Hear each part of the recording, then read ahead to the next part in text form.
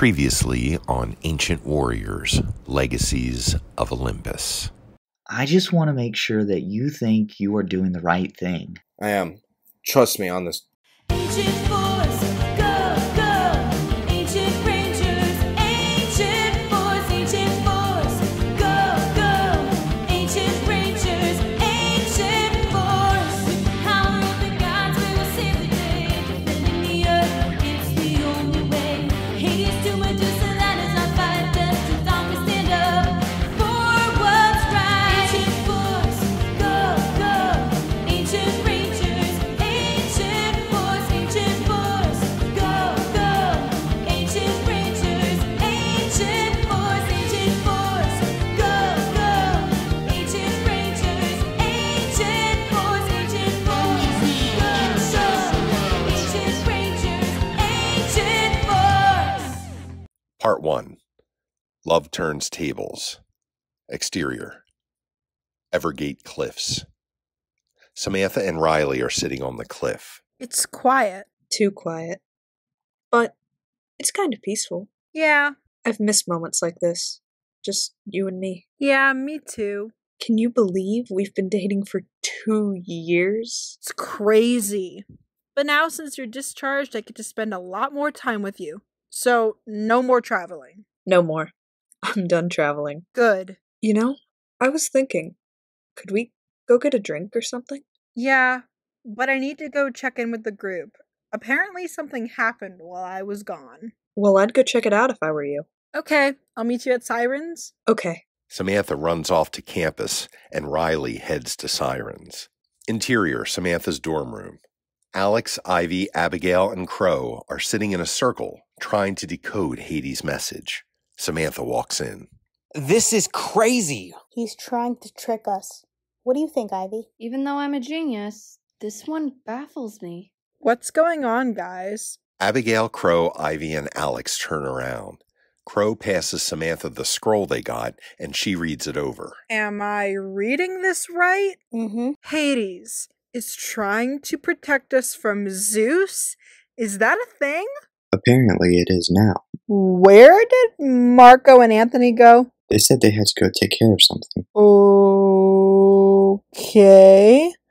I was just getting ready to have a drink with Riley if anyone wants to join me. I might take you up on that offer. Me too. Crow, can I talk to you outside? Sure. Abigail and Crow leave and head outside. What's up? Don't you find it a little weird that Anthony and Marco kind of just snuck off? A little bit, yeah. But I'm sure it's nothing to worry about. They'll be back before you know it. Well, I'm going to the forest to wait for them. You can join me if you want. Abigail runs off into the woods, and Crow chases after her. They stop behind a tree. Look, Abby, I'm sure whatever those two are doing is completely insane. Meanwhile, in the underworld, Anthony and Marco are standing in front of Emily Sitak's grave. Anthony pulls the spell out of his back pocket. Anthony, you're being insane. You've known this girl for 3 years as a friend, and now you want to marry her? You two haven't even been dating that long. Are you sure you want to do this? Well, everyone sees loves in different ways. I have known Abby for 3 years, and she's my official girlfriend now. She told me things about her life, and I told her things, too, about my life. Like, we have a trust that no one can break. I love that girl, man, with all of my heart. And I want to spend the rest of my life with her. Okay, as long as you know she'll always be there for you. She will be. Trust me, I know she will. Now, let's hope this works. Anthony begins to read the spell. With those who still hold faith in those who love, be awakened by their call for the one true love. For this, ask you to rise, Emily Testak, to make your daughter's dreams finally come true at last. The top of Emily's grave begins to crack open, and a ghost form of Abigail and Crow's mom appears before Marco and Anthony. I heard your call, Adone. Seems you have a question for me, I hear? Yes, I would like to ask you your permission to... I'm going to stop you right there. Permission? Permission? This sounds like a long, windy road, Adone. It's not, I promise. Really? Well, then I have a few questions to ask you. Sure. How do I know you won't be like Neptune? Anthony is nothing like our father. Was I asking you, Atlas? No, but... You know, Adone, nothing is going to come easily for you once you marry Abigail. What do you mean? You know, she is very self-absorbed. She has a lot of issues. I'm not sure you're ready for all of those issues, Adone. She can be very moody sometimes. Not the Abigail I know. Oh? What is she like around you? Oh, come on. She's funny, sweet, kind. She has been my best friend since day one of freshman year at Archimedes University. She's very concerned about others. And the list just keeps going. But most of all, she loves me and I love her. I wouldn't change anything about the relationship that her and I have. Emily slow claps and walks up to Anthony. Good. You passed. Wait, passed? He passed what? My test. You must really love my daughter if you want to marry her. You have my blessing. Trust me, I've been watching you two. You will be very happy together. Thank you. But I would be careful. If her father hears wind of this, he will do anything to protect his baby girl. And I do mean anything. Anthony and Marco leave the underworld and head back to the forest. Marco and Anthony are walking through the forest back to campus. Abigail is standing next to a tree waiting for them. I knew I would find you two here. Anthony and Marco stop dead in their tracks and turn around. How did you... Took a lucky guess. Anthony and I come out here all the time, just to talk, think, look at the stars. Where's Crow? Behind me. Crow comes from behind Abigail. I told you they'd be back soon.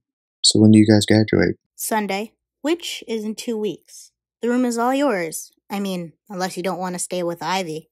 I can live with staying with a girl for another semester. I'll be fine. What about you two? Where are you guys gonna go? Getting an apartment downtown. It'll be nice. Wait, hold up. Together? Yeah. What? You think we're going to get separate apartments? Abigail laughs. Marco, I've known your brother and I've been dating him long enough to know that I think we can live with moving in with each other. Exactly. It'll be great. Abigail. Yeah? Can I talk to you in private? Yeah? Abigail and Marco move away from them. What's up? My brother. That's what's up. I'm sorry, what? You're gonna hurt my brother. I would never! Your brother means the world to... Oh... I know this perspective. It's the older siblings scared that their younger sibling might die syndrome. And you have it. What? No, I don't. Anthony's your younger brother. You're just scared that he could die. Am I wrong? Okay, fine. I'm scared. I don't want him to get hurt. He won't get hurt. I'll make sure nothing happens to him. As long as you make sure that nothing happens to my brother. Deal. Abigail and Marco walk back over to Anthony and Crow. I, need to speak with Anthony for a little bit. Sure. Alone? Oh. Crow smirks and gives them a playful wink. Bye, guys. Abigail grabs Anthony's hand and they run deeper into the woods. Marco and Crow check to see if they are gone. So, does the group know? It's been some time. Of course they don't know. Can we tell the group, please? Nah. Come on, Crone. Please. Say my god name again, Atlas. I dare you. Crone. Atlas. Crow, it has been a while. I'm tired of hiding. We're going to have to tell them sometime soon. Why? Haven't you seen how happy Abigail and Anthony are? When Anthony first told me about the fact that he liked Abigail and they started dating, he wouldn't stop talking about her. Look, Crow, I love you. You love me? Yeah, isn't it kinda obvious? No. But hold up. You love me? Yeah. Why wouldn't I? No one has ever really loved me before. I don't know what to say. You don't have to say I love you back now. I'm just saying. But right now, the people that know that we even exist as a thing are Abigail and Anthony. I want people to know. Are you sure you want to do that? What are you so afraid of? My father. Marco went silent. You think he'll accept this? There's no way with all the gods combined he would approve of us. Yeah, but you saw the note that Hades sent us. Should we really be afraid of your father? You heard what Hades said. Don't trust Zeus. Marco and Crow stand in silence. Meanwhile, back in the forest, Abigail and Anthony are sitting under a tree together. They are looking up at the stars. Starlight, starbright. The first star I see tonight. I wish I may, I wish I might. I have the wish I wish tonight. We'll make a wish and do as dreamers do. Abigail and Anthony kiss. Can you believe this is where we had our first date? Yeah. It's crazy how things come all full circle. Yeah. So, what did you want to talk about with me? Well, I discovered something while you were gone. Wait, what was it? Look at my hands. Why? Just trust me. Abigail rubs her hands together and a little spark comes out of her hands and it's green. She expands it. You have lightning? It's in my blood. Isn't that so cool? When did you discover this? I don't know. After you left, I kinda just was testing to see if I had any powers. Looks like you do. Abigail shocks Anthony. He jumps. Hey! Dude, not cool. Abigail is laughing. Come on, it was really funny. No, it wasn't. Abigail's lightning shows up in her hand again. Anthony stares at her hand in fear, terrified. Okay, maybe it was a little funny, but please don't hurt me. Oh my god, I'm not going to hurt you. Look, it's only 2 more weeks of this crap left, and then... We're out. Abigail and Anthony high five. Oh, do you want to go to Sirens? I hear that Riley and Samantha will be there. Yeah, let's go. Abigail and Anthony leave to go to Sirens. Meanwhile, still in the forest, Medusa and Cal are on Earth together to quietly search for the orb of chaos. Do you see it? Does it look like I do? I gotta prove my father wrong. I can find this stinking orb. Out of the corner of Medusa's eye, she sees Crow and Marco arguing. Wait. What? Shh. They'll hear us. I'm hoping one of them will slip up and tell us where the orb is. I guess I'll listen. Medusa and Cal start to listen to Marco and Crow's conversation from far away. I got the no trusting Zeus part, but it's Hades. Hasn't he been, I don't know, known to lie? Yes, but my father has treated Abigail and I like crap for our whole lives. You just think you know better because you're the one protecting the orb. Medusa and Cal are whispering to one another. Here we go. Wow, can they really be this stupid? Back at Crow and Marco arguing. Yes, I do. I've hidden it where no one will ever find it. Yeah? And where might that be? In your dorm room? A safe? Under your bed? Not in my dorm room, in Samantha's. Why on earth would you put it there? Because if someone tries to steal it, she'll have no hesitation but to fight them and or kill them. Actually, that makes sense. I'm glad we're back on the same page. Me too. Alright, sorry for earlier. I just get so hot-headed sometimes. Let me make it up to you. How about date night at Sirens, the new bar downtown? Sounds good. Awesome. Let's go. Crow and Marco head toward Sirens.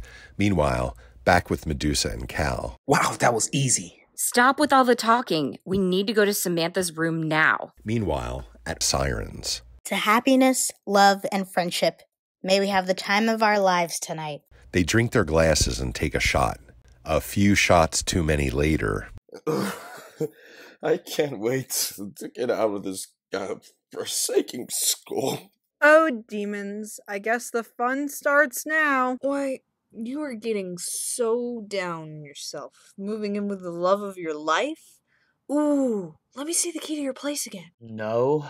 No to what? Life. What did the ancient Greeks wear on their feet? What now? Tennis Zeus. Get it? Like tennis shoes? Shut up. Abigail shocks Crow with lightning. Oh, how shocking. Where did that come from? Abigail. 'Cause we're superheroes. Shut up, idiot! Sam, what is he talking about? Warriors. Huh? We are stinking ancient warriors. Can you get that through your head? We have to save the day and whatnot. Sam, why didn't you tell me this? I was waiting for the right moment. I need to go. Riley runs out of sirens, angry and confused. Thanks, guys, for absolutely nothing. Samantha runs out, frustrated at Marco, Abigail, Crow, and Anthony. Well, I'm gonna keep drinking. Who's with me? Sure. Me and Anthony are gonna go. Have fun. Abigail and Anthony leave Sirens. End of part 1.